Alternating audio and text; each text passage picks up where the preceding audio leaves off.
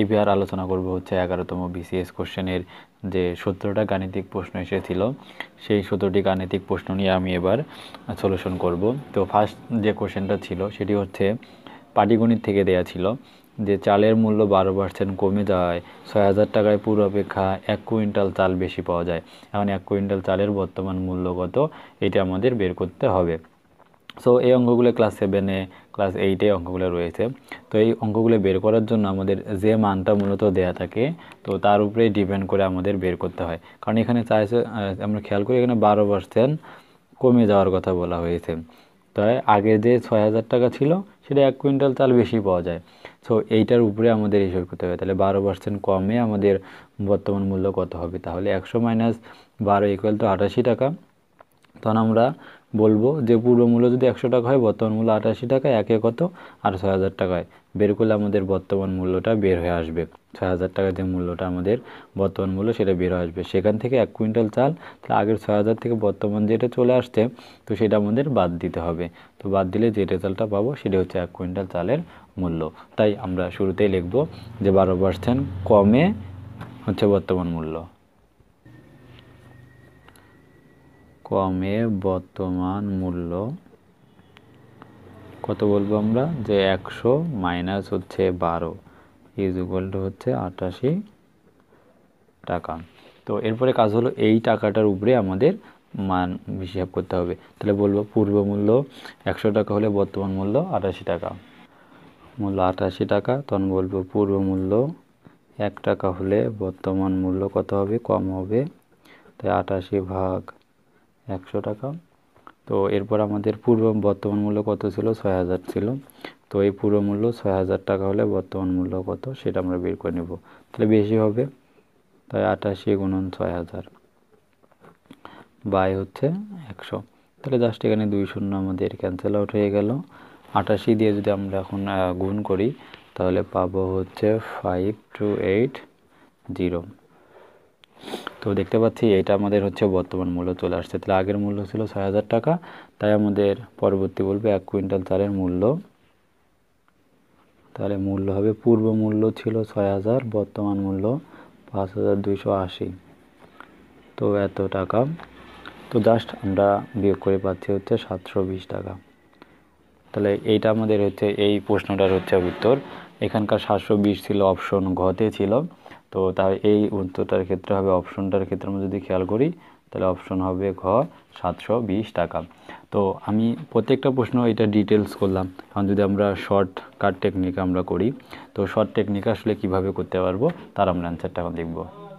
তো শর্ট টেকনিকের হচ্ছে এই সূত্রটা আমরা এভাবে করবো, এই জাতীয় অঙ্কগুলো যদি থাকে তাহলে পার্সেন্ট গুণন মোট টাকা বাই 100 গুণন যত কুইন্টাল অথবা যে পরিমাণটা থাকবে সেটা আমরা বসাবো।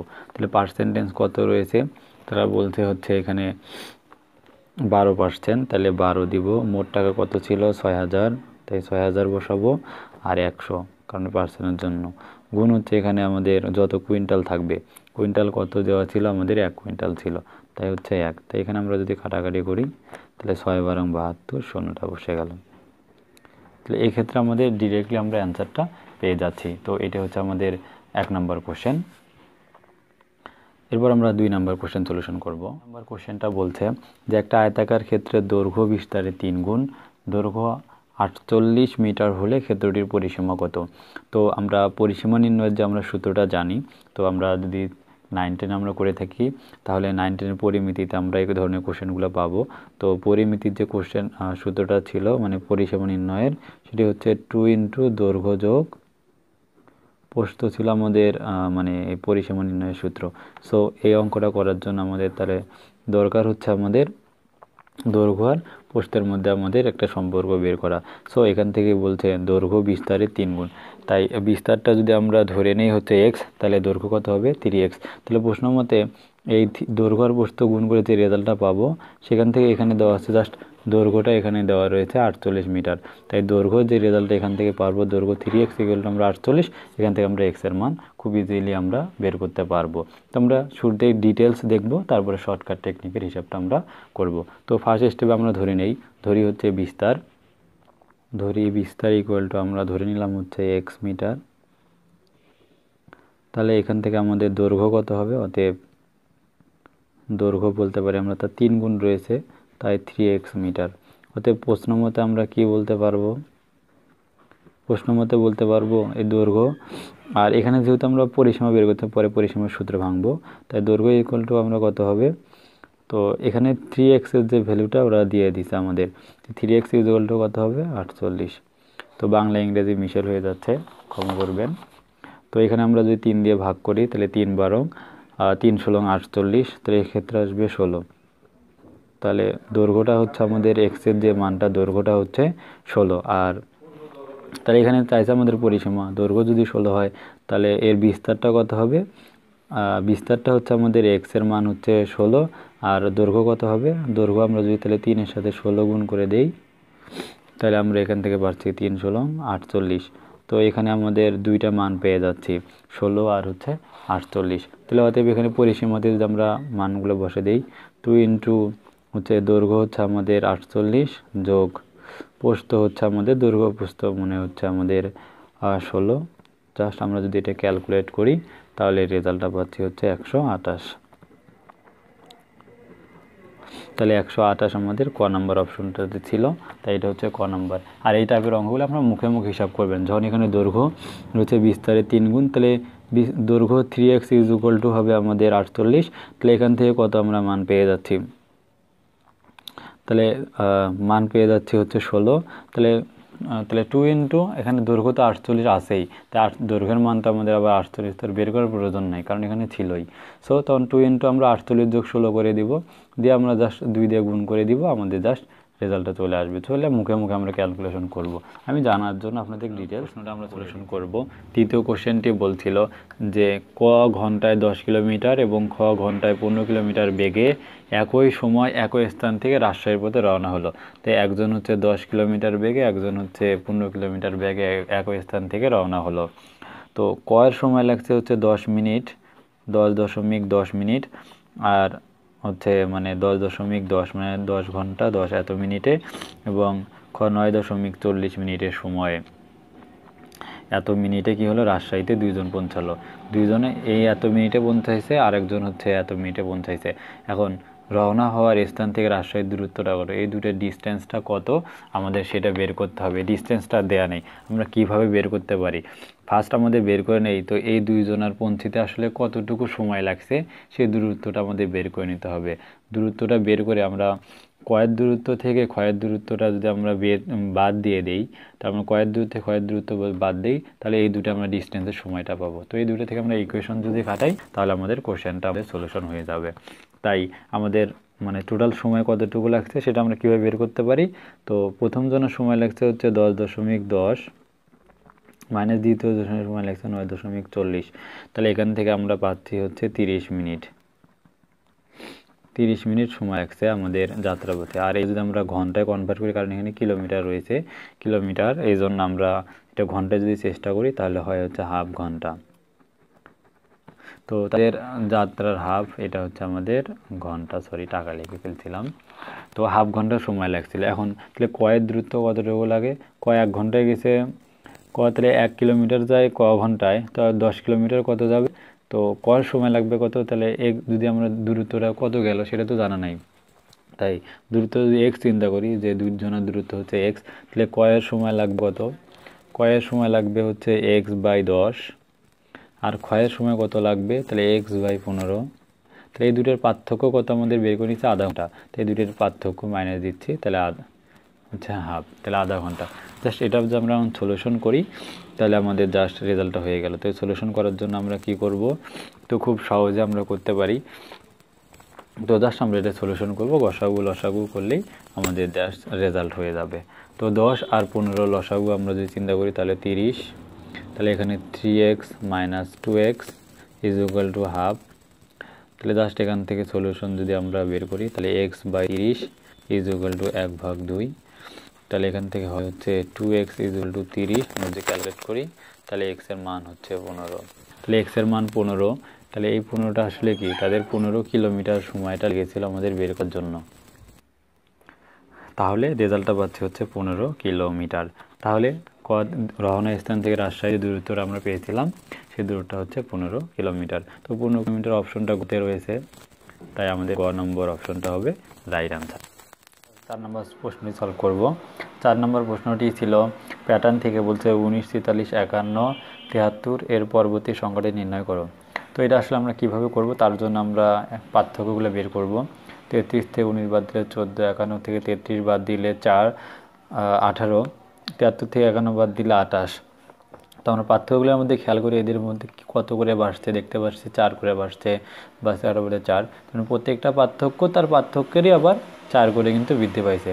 তো এর পরবর্তী পার্থক্য 22, 22-এর সাথে 4 যোগ করে দিলে হবে 26। তো আমরা যদি 26 আর 73 যোগ করে দিই তাহলে আমাদের কাঙ্ক্ষিত উত্তরটি পেয়ে যাব। তো এবার আমরা 5 নম্বর প্রশ্নটি সলিউশন করব। তো 5 নম্বর প্রশ্নটি বলছে যে একটি ক্রিকেট দলের যতজন স্টাম্প আউট হলো তার 1.5 গুণ কট আউট হলো। এখন মোট উইকেটের অর্ধেক যদি বোল্ড আউট হয় তবে ওই দলে কতজন কট আউট হয়েছিল এটি সলভ করতে হবে। তার জন্য আমরা ধরে দেব যে যতজন স্টাম্প আউট হয়েছে আমরা তার সদস্য সংখ্যা ধরে নিচ্ছি। আমরা একটা ধরে আমরা ক্যালকুলেশন করব, তাহলে অঙ্কটা করতে আমাদের সুবিধাবোধ হবে। আমরা ধরে নিচ্ছি স্টাম্প আউট হয় হচ্ছে x জন, কারণ বলা হচ্ছে স্টাম্প আউট যদি একজন হয় তাহলে তার 1.5 গুণ হয় কট আউট। তবে কট আউট হবে কত, x-এর 1.5 গুণ। তাহলে x-এর 1.5 গুণকে আমরা বলতে পারি 3/2, তাহলে দাঁড়ালো কত 3x ভাগ 2 এত জন।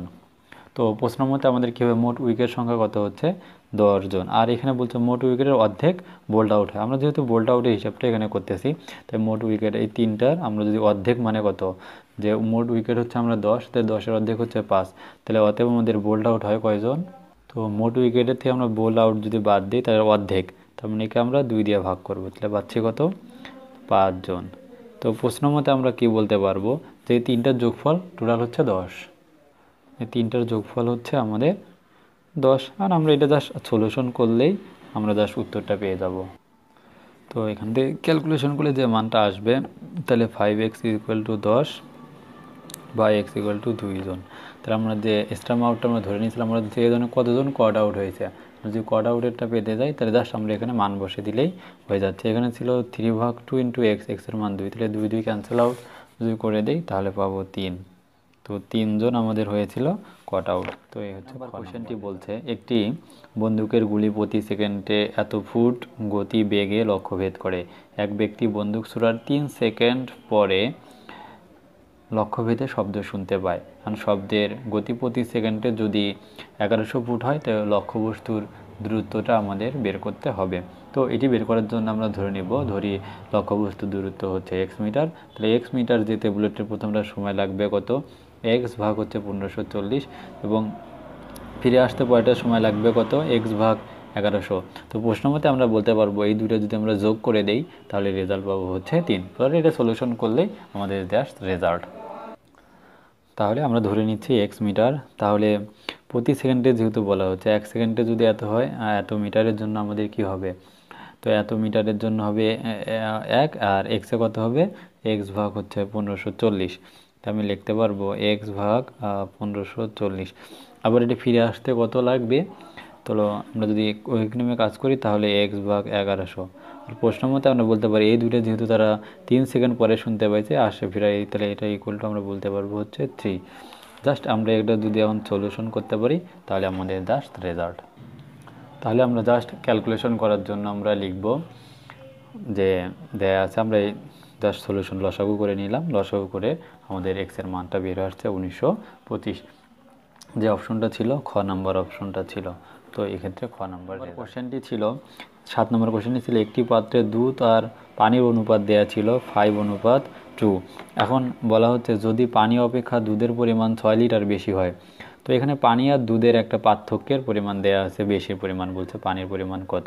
তো এখান থেকে আমরা যদি অনুপাতের সাধারণ রাশি যদি x চিন্তা করি তাহলে দুধের পরিমাণ হচ্ছে 5x আর পানির পরিমাণ কত হবে 2x। তো প্রশ্ন মতে এদের পার্থক্যের মান দেওয়া আছে কত, 6 লিটার। তাই আমি যদি এটা পার্থক্য করি তাহলে পার্থক্য পাবো হচ্ছে 6। জাস্ট আমরা যদি ক্যালকুলেশন করি তাহলে 3x পাবো হচ্ছে 6, বা x এর মান পাচ্ছে কত 2।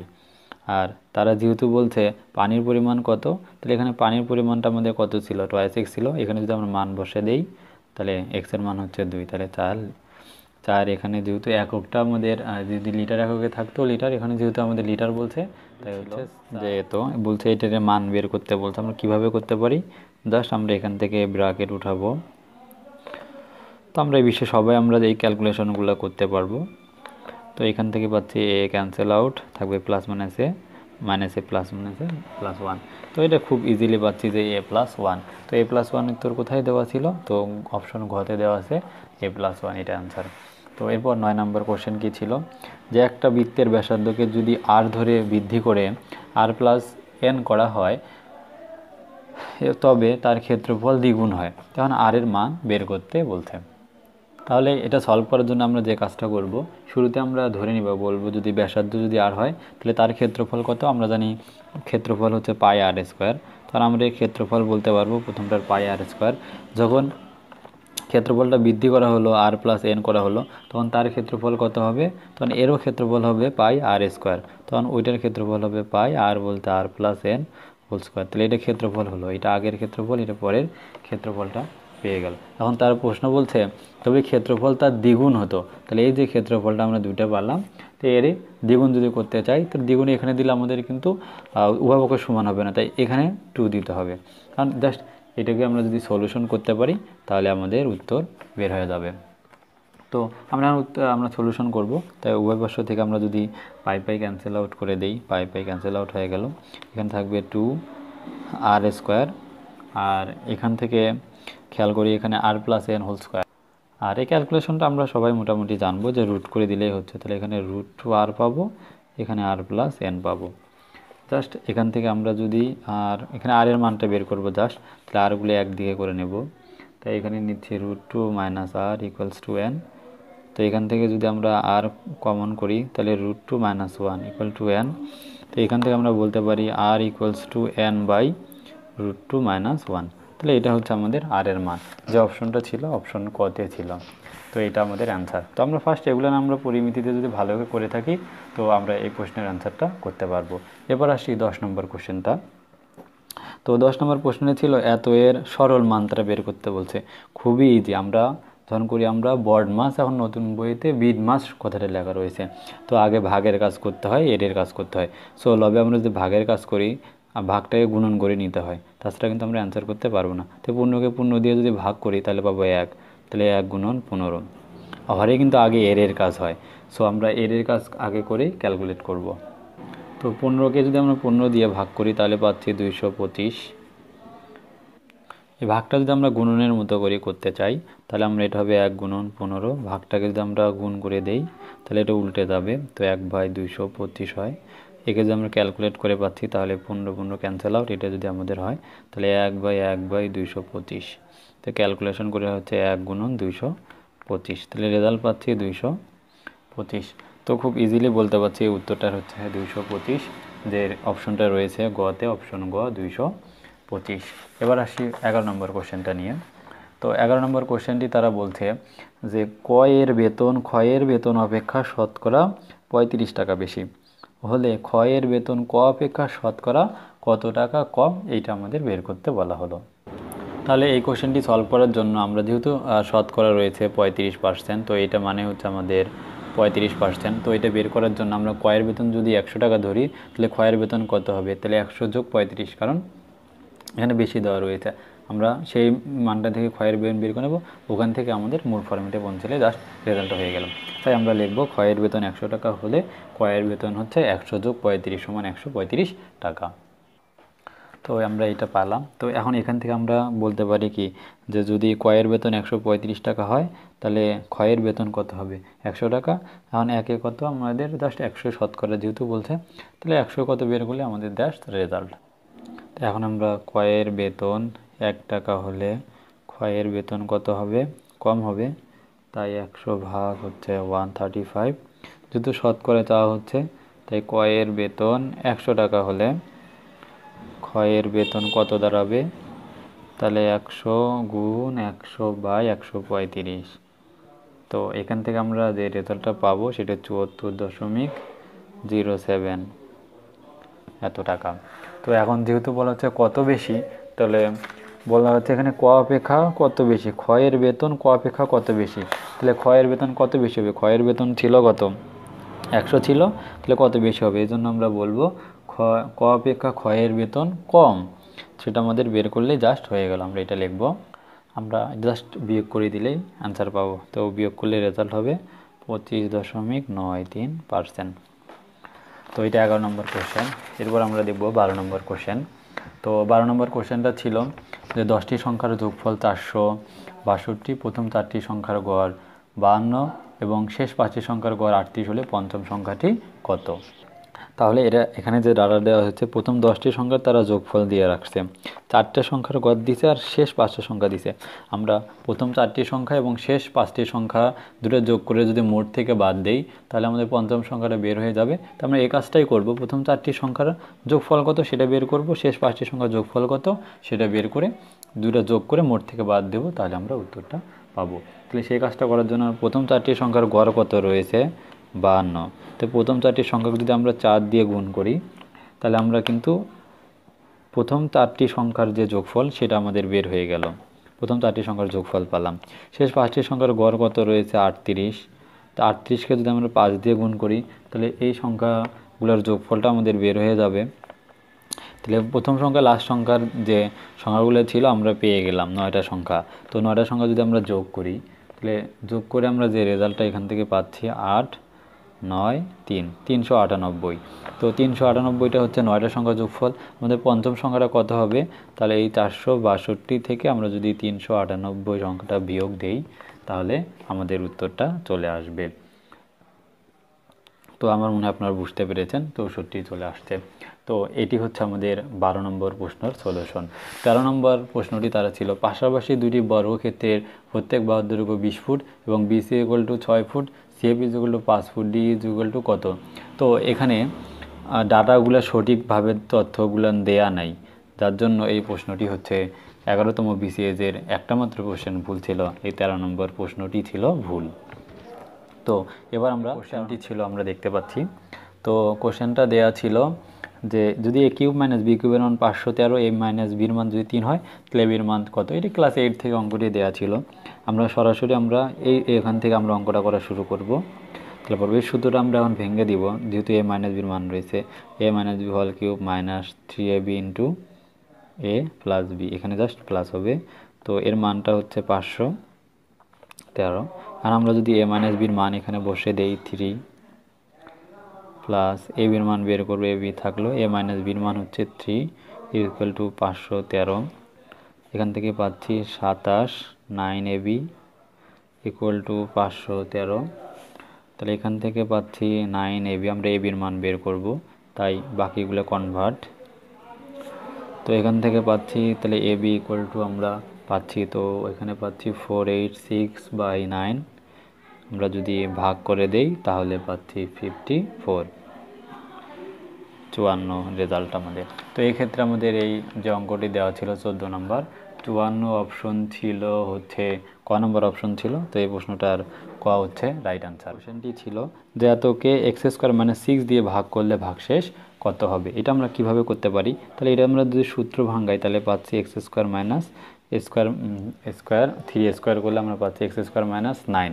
তো একে দিয়ে আমার ভাগ করতে হবে, কতকে ভাগ করতে হবে, এতকে x² - 6 দিয়ে ভাগ করতে হবে। তো আমরা যদি ভাগ করি, তো এখানে ক্লাস 7-এর অঙ্ক, জাস্ট আমরা ভাগ করলে আমাদের জাস্ট যে উত্তরটা আমরা পাবো এটাই হচ্ছে আমাদের উত্তর। তাহলে আমাদের তাকে ভাগ করতে বলছে, তাই এটা 6 হবে, এটা 9 হবে। সো আমরা একবার যদি ভাগ দিই তাহলে পাচ্ছি x² - 6। তাহলে এখান থেকে বিয়োগ করলে পাচ্ছি হচ্ছে -3, কারণ চিহ্নের পরিবর্তন হয়। তাহলে ভাগশেষ কত পাচ্ছি 3 অপশনটা ছিল হচ্ছে অপশন ঘ -3। তো এখানকার 15 হবে ঘ নম্বর রাইট আনসার -3। তো এরপর যে 16 নম্বর অঙ্কটা ছিল, 16 নম্বর অঙ্কটা ছিল যে যখন ঘড়িতে 2:15 বাজে, বলা হয়েছে 2:15, ঘড়িতে যখন 2:15 বাজে তখন ঘন্টার কাঁটা মিনিটের কাঁটার মধ্যে ব্যবধান কত ডিগ্রি, এইটা আমাদের বের করতে বলছে। আমরা জানি ঘড়ির কাঁটা মিনিটের কাঁটার অঙ্কটি হচ্ছে 9-10-এর হায়ার ম্যাথের 8.1-এর অঙ্ক ছিল। তো সেখান থেকে ঘড়ির কাঁটা মিনিটের কাঁটার অঙ্কটা বের করার জন্য এটা খুব সুন্দর ছিল যে উৎপন্ন কোণ বের করার জন্য কোণ থিটা = ছিল 11 গুণন m মাইনাস 60 গুণ h ডিভাইডেড হচ্ছে 2 এর মডুলাস মান বের করলে আমাদের অ্যান্সারটা হয়ে যায়। সেখানে এমটা হচ্ছে মিনিট আর এইচটা হচ্ছে আওয়ার। তো এখানে ছিল মিনিট কত, মিনিট ছিল 15 মিনিট আর আওয়ার ছিল হচ্ছে 2 ঘন্টা।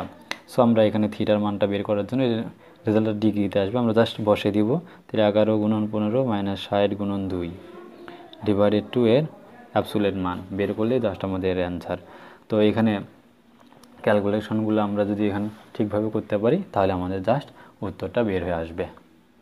তাহলে এখান থেকে আমরা যে রেজাল্টটা পাচ্ছি সেটি হচ্ছে 45 ডিভাইডেড 2 এর মডুলাস করলে আমরা আসলে পজিটিভ মান পাবো। তো 45 ভাগ 2 ভাগ করলে হচ্ছে পাচ্ছি 22.5, কিন্তু এখানে ভগ্নাংশ ছিল তাই 22.5 আমরা বলতে পারি।